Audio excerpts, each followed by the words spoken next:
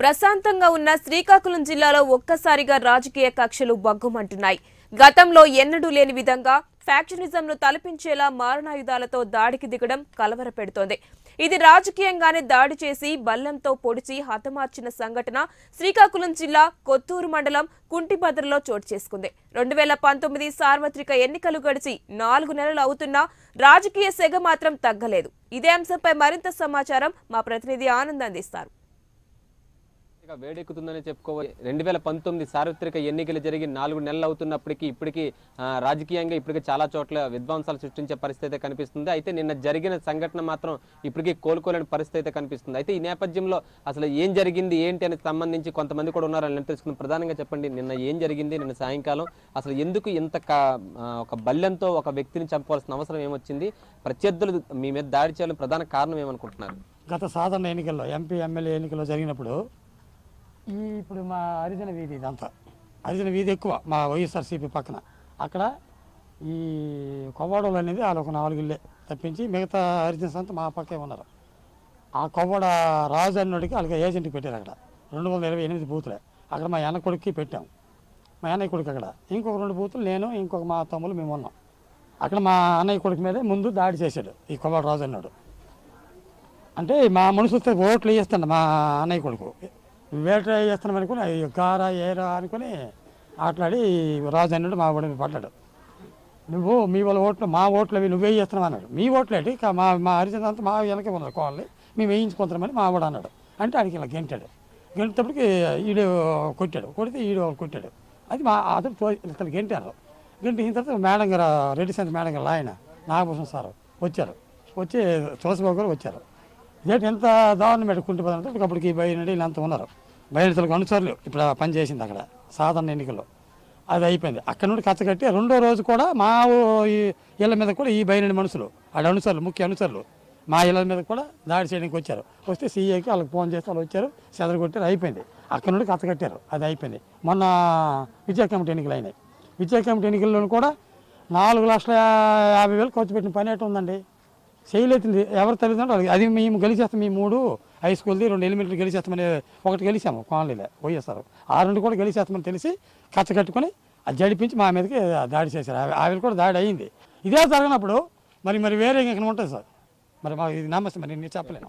ఏదైనా చూసుకోవచ్చు. అయితే నిన్న జరిగిన వివాదంపై ఈరోజు ఒక వ్యక్తి చనిపోవడంతో ఇప్పటికే తీవ్ర పరిణామం అయితే ఎదుర్కొనే పరిస్థితి అయితే కనిపిస్తుంది.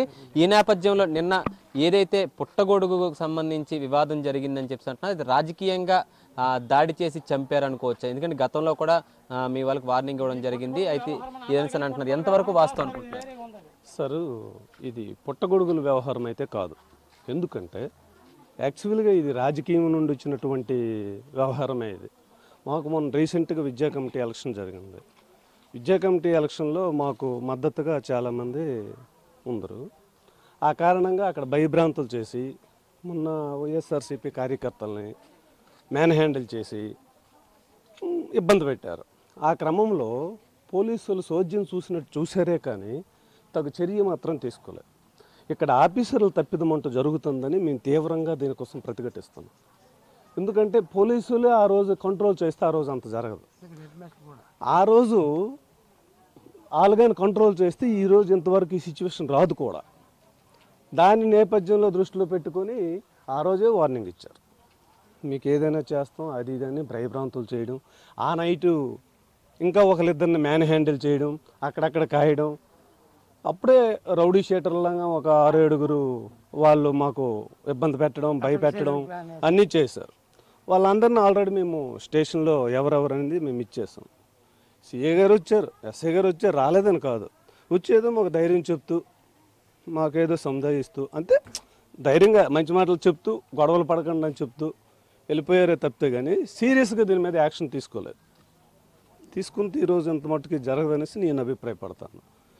ఒక పుట్టుకుక్కు గొడుగేటండి, దాని కాస్ట్ ఎంత అవుద్ది?